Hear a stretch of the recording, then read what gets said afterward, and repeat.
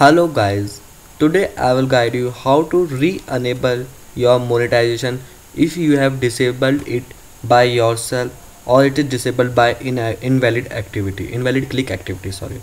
So guys, this video is a continued part of my previous video that how to resolve $0.0 CPC problem, means you are not earning anything from YouTube.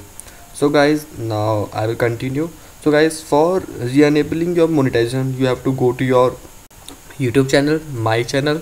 Then it's simple.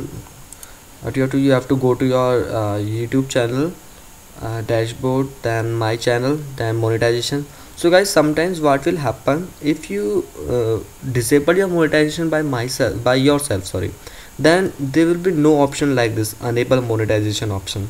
This problem arises when you will disable your monetization for first time, and it might be a problem due to the cache of your browser. So for that, what you have to do, you just have to scroll it down and you have to select the language, different language, and then you have to select this Afrikaans, and when you will select this language, then the option of active monetization will appear here. Then you will click it and your monetization will be successfully enabled.